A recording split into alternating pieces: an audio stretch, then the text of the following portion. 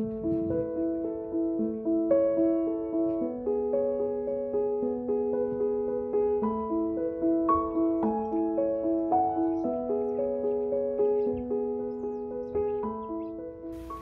morning. It's not actually Sunday, it is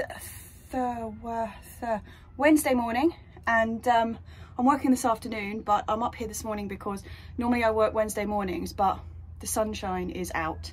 It's a gorgeous morning and it's supposed to rain this afternoon, so I thought I would, you know, swap it round for the better weather. A lot of what I'm recording is going to be silent because I'm just doing this in the very brief moment that the guy next door has put his chainsaw down. So it's not relaxing up here at all this morning, but I've got a new hat, which is all shades of spectacular. It was made for me by my friend Sarah, which is just a complete joy. I love it. Yeah.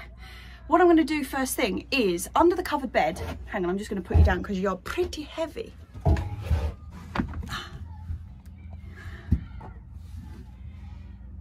That's not very stable.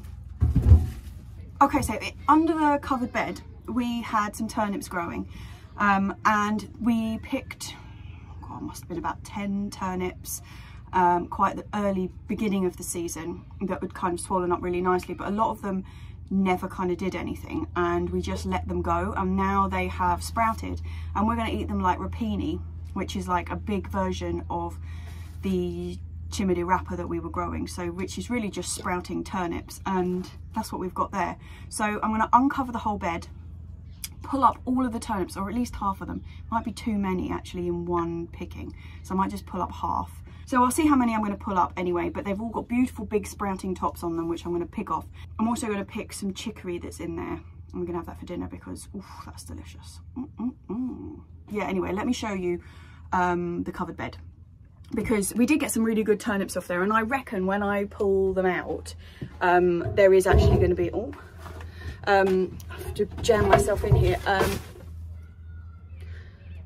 knocked everything off. Yeah, I do reckon when we pull them out, because they'd got so big, it was really difficult to see what had turnips on the bottom and what didn't, because they just turned into like a hedge. So I reckon when I pull them out, there are going to be some decent turnips under there, but not a huge number. But we're going to eat the tops of them anyway, so it doesn't really matter, does it? Anyway, let me show you.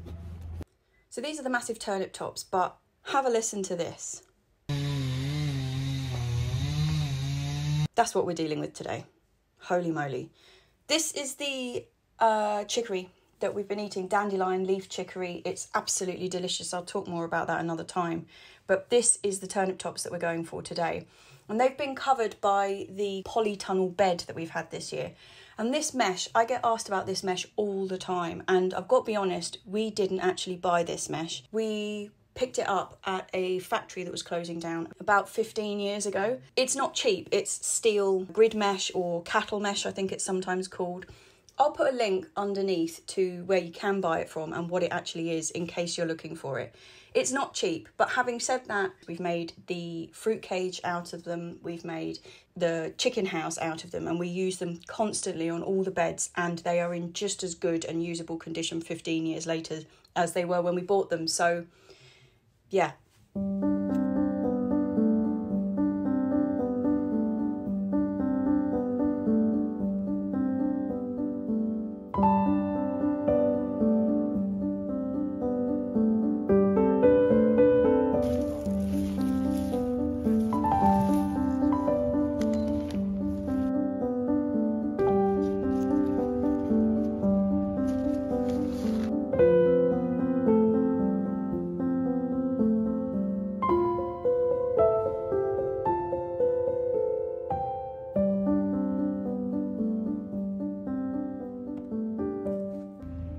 So this was a potato bed last year, can you tell? Okay, that's all of them out. I'm gonna go and see what I can do with them now.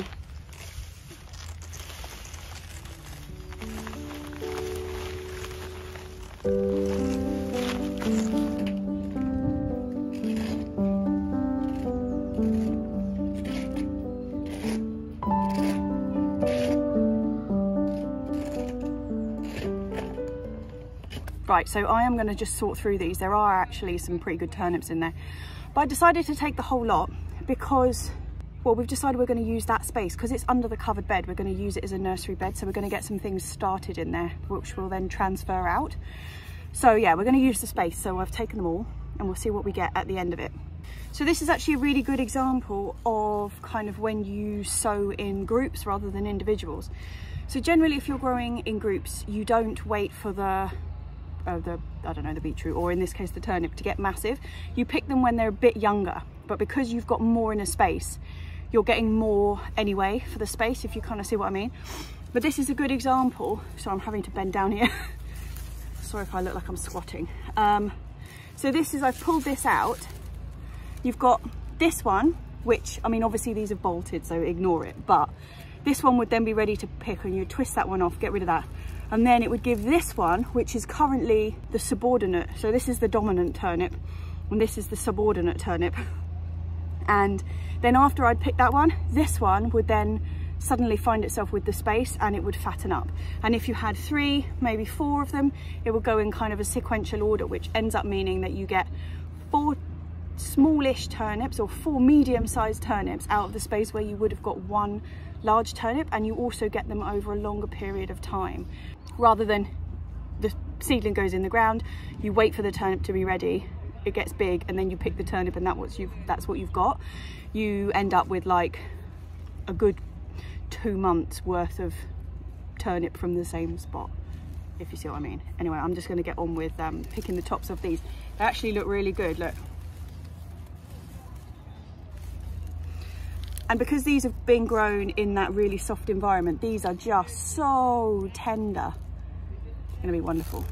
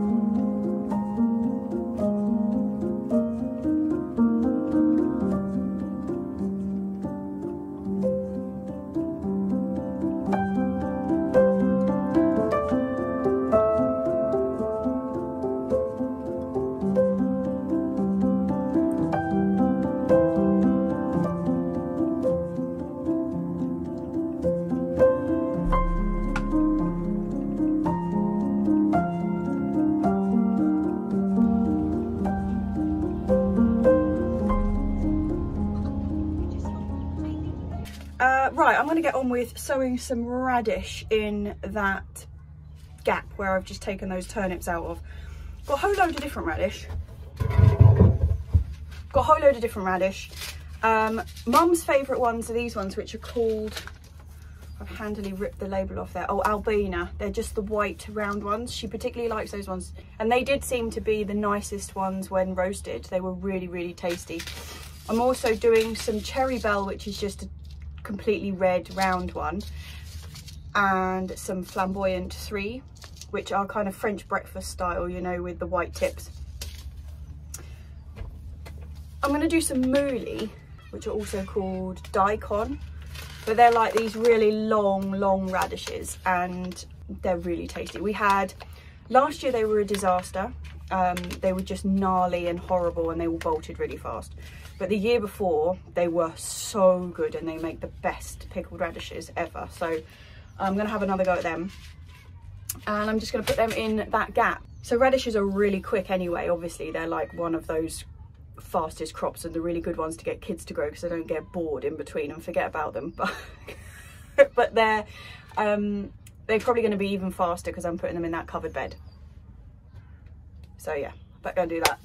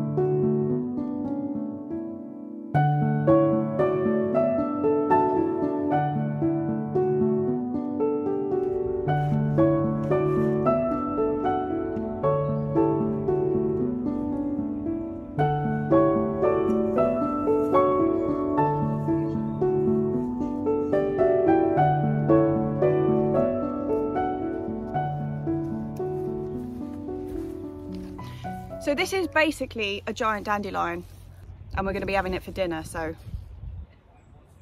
although I've just sown some radishes in here today, this space that we've got in the middle of this covered bed, I'm going to sow some really thick spring onions in here. The spring onions won't be thick, they'll be thickly sown. And I'll just like lay them in there, and then they'll get a really fast start because it's so lovely and warm in there. And then when they're ready to come up, when they're kind of about 5 inches tall, I'll turf the whole lot out and go and plant them in the allium bed, which is going to be further up this year. But it'll just give them a really good head start. So I'm using it as a nursery bed, basically. And once we've got this cover back on here, the guy who was doing the chainsawing has actually stopped doing the chainsawing, which is incredibly exciting. But he's also thrown a couple of massive logs over the fence for us. So because we've got a wood burner at home, we tend to kind of scavenge for logs all the time. And these are obviously really fresh, but the tree was dead that they were taking down. So it's not going to need like 3 years, but probably we'll leave it for a year. But they are really big logs. So we're going to do a bit of teamwork to get them down the end of the allotment.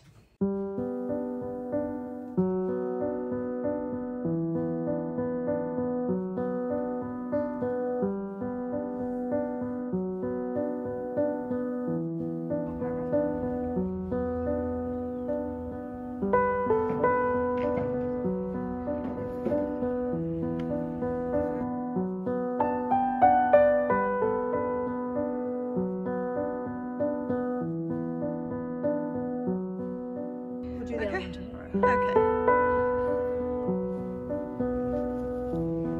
We got some beauty girls. Are you out, Delph? What's driven you out of your house, lady?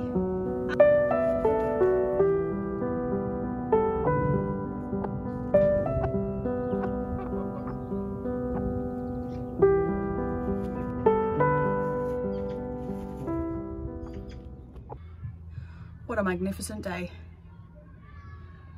Unfortunately, it's lunchtime and I have to go back to work. Cue sad face. Yeah. At least I am working from home today, so I'm not going to sit in the garden. Yeah, it's all right. Has anyone else noticed that the apple trees are flowering like crazy this year? I mean, this is nuts. I hope that means good things for the apples. Saturday morning, I've done the plot tour, which is scheduled to come out this afternoon. I'm on fire this morning. The sky is so blue. And yeah, so we are up here. We've got a cricket match going on just on that side. So if you're hearing like, oh, that's what's going on. So I'm going to do some direct sowing this morning. I have got 3 types of, what's it called? Rocket. I've got broadleaf, spindly leaf, and somewhere between with a red vein. You see that one in there? Called Dragon's Tongue. Nice. Absolutely love rocket. So I'm going to get a couple of rows of that in today. I'm also going to sow the second sowing of the carrots, and these are going to be Touchon. Now Touchon is basically the best carrot in the world. And then I'm doing an old French variety, which is, I think this is the yellow one. Yeah, this one is a yellow one, old French yellow carrot, and I'm really looking forward to that.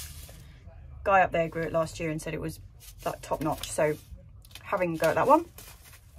But the Touchon is just the best carrot in the world, so we'll see how it compares to that. Anyway, I've already got the early Nantes in there. Was it early Nantes or was it not? Can't remember whether it was Amsterdam Forcing 3. Anyway, I've already got 2 rows of carrots in there. They're all up, they're about this big, I'll show you. Or you will have seen them on the plot tour if you're watching the plot tour. Right, what else am I doing? I've got some spinach to direct sow. Proper spinach, not charred spinach, mediana and manopa. I also have, hold on one second.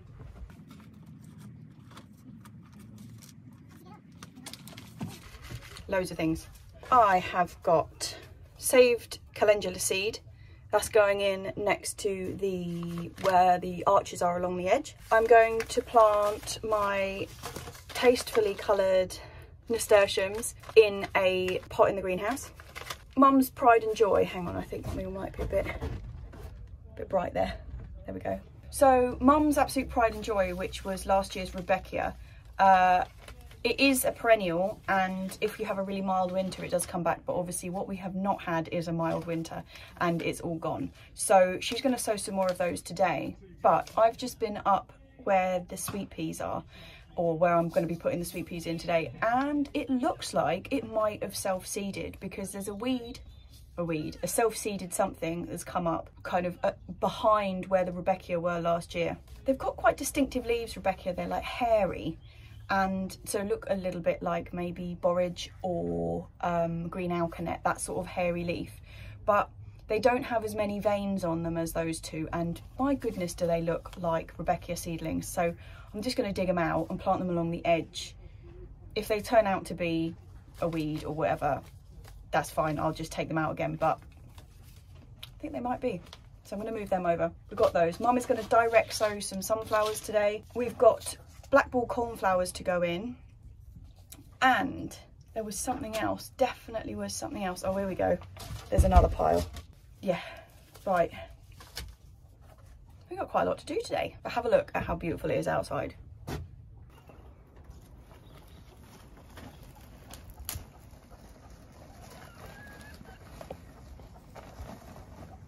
It's just blue, blue, blue.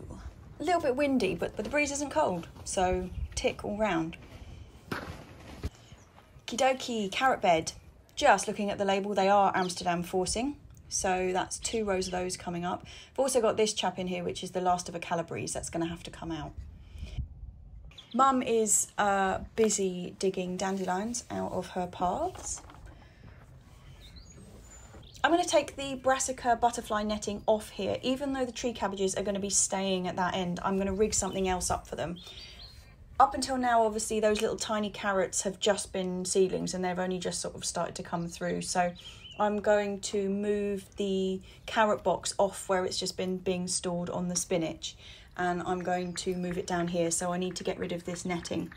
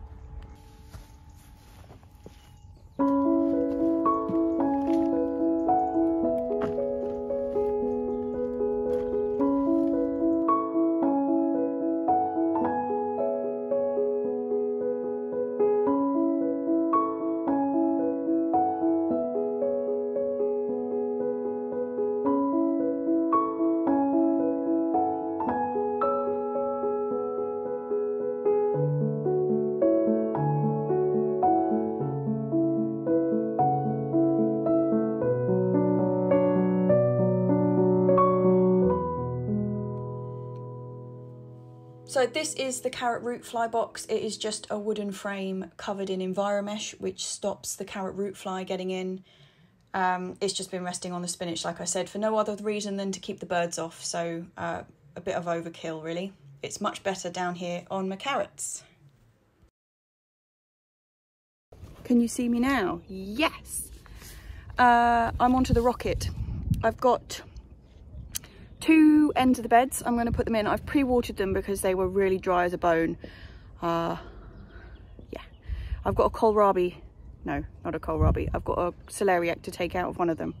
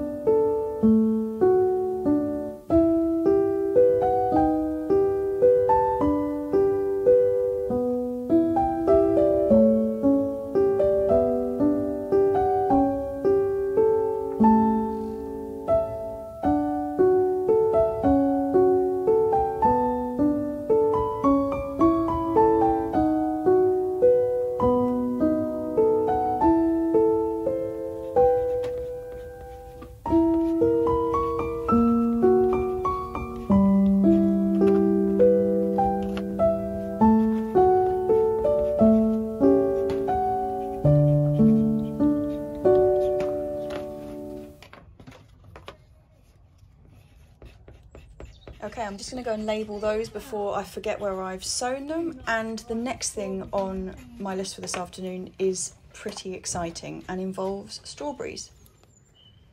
So last year I was bemoaning the fact that my strawberries were being eaten by the mice. And over on ye old Instagram, a girl called Kim contacted me and said she's been collecting fishing rope washed up on the beaches in Orkney and making basket hangers from them. And lo and behold, here are 3. So there's 2 small ones and 1 larger one, and I found these 2 pots fit the smaller ones perfectly, and I haven't quite found one for the big one yet. But I'm just going to fill them with a mixture of peat-free potting compost and vermiculite, and mix that half and half with our own sieved compost from the compost bin. So that's this, lovely, beautifully sieved by Mum, so it's got no massive lumps in it. I'm going to put 3 strawberries in each of these. The strawberry plants I'm putting in are really quite tiny because they are the runners from the ones that I removed from the fruit cage last year. So I'm going to give that a good mix and then plonk them in and then go and hang them up in their new home. I'm pretty excited about this. Hey, hold on, there's a right kerfuffle going on in the bush in front of me. There are robins popping out of this all over the show. Ah, yeah, and they are making baby robins as well. There must be about 6 of them in there. It's just they're all shouting at each other. Probably should have given them some privacy rather than like quick turn the camera around on them, shouldn't I?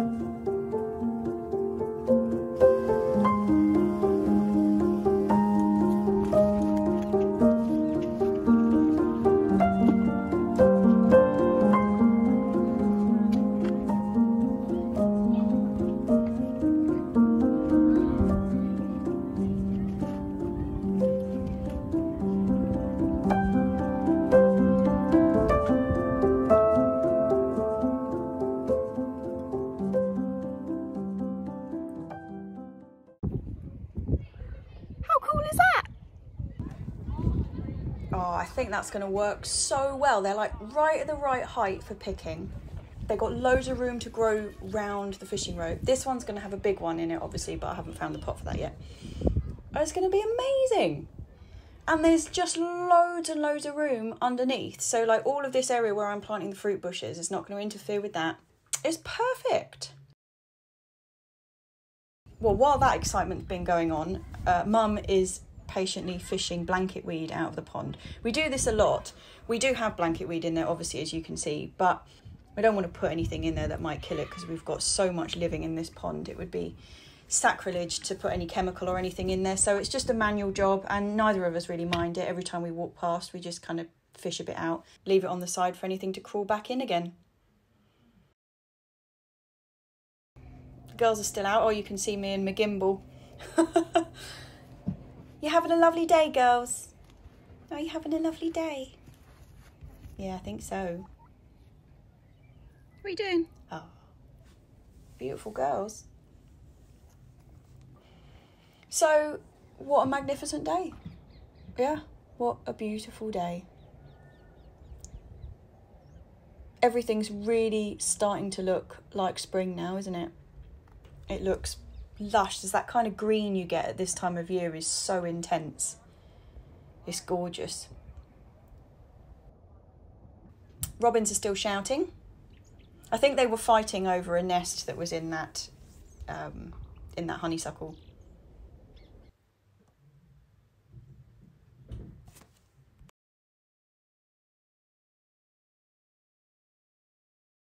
Well, it's 5:30. We've been up here a long time today. Look, 5:30, the sun's still out.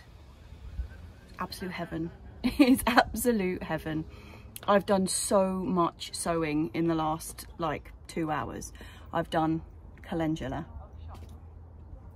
nasturtiums, basil, Thai basil. I've put the gladioli bulbs in. I've moved a load of Rebecca seedlings. I've planted the sweet peas, and it feels fantastic. I've been feeling a bit fretful about being behind, and now I just feel like we're back on track. Tomorrow, which I've said before, is normally like Sunday is normally my day to like get stuff done up here, but we're going to kind of have a bit of a social. I mean, not social, I mean it's just my sister coming over, but we're going to be sort of just sitting around, and I won't be doing any filming. So yeah, I had to do the filming today, and I do not regret it because it's been wonderful. Oh, you're aching my arm. Oof.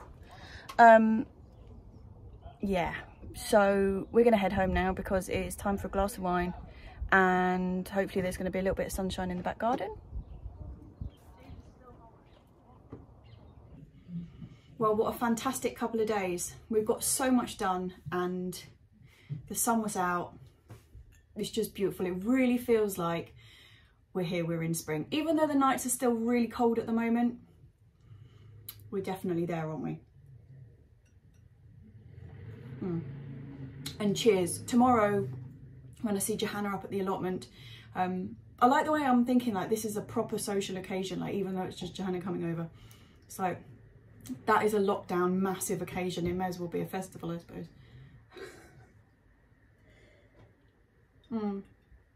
Yeah, so tomorrow is quite exciting, not just because of the social occasion, but because, which is a rare thing, obviously over the last year, Johanna is bringing a load of her chilies, aubergines, peppers and stuff, and tomatoes for me, and I'm going to be giving the ones that I grew for her over. So that's exciting. So she's got a couple of aubergines for me because I fried a couple of my aubergines. Yeah, they got really cold one night downstairs in the conservatory, so I brought them up to my bedroom, and they were tucked behind a curtain to stop them feeling the draft, and they just, the sun and the curtain, they just basically, I put them in an oven. Basically, I put my aubergines in an oven. So I lost 3 when I did that, and unfortunately the 3 that went were all Viserba. Do you remember I was doing one that I'd never done before? It's like a really long skinny one, Viserba. Well, I lost all of them, and it's too late to re-sow, so that's a real pest. But Johanna has got a black ball for me, and another one that I don't know, but her aubergines look incredible. So yeah, I'm really pretty chuffed about that. So that's really nice of her. And also she's got me a Mammande aroma, a tumbling one, you know, to grow in a hanging basket. Oh, actually, I could possibly put that one in the basket that's going to go between the 2 strawberries in the fruit cage.